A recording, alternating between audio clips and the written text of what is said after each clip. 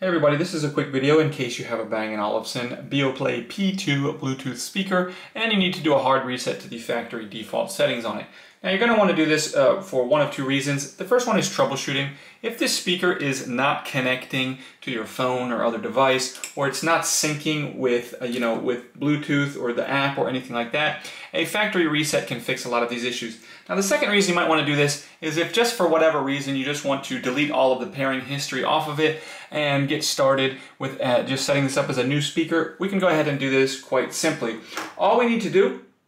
is just come in here, and on the bottom of this button we're just going to press and hold the button for 12 seconds, and we're just going to keep an eye on the indicator light on the other side of the speaker, and when that indicator turns from red to white,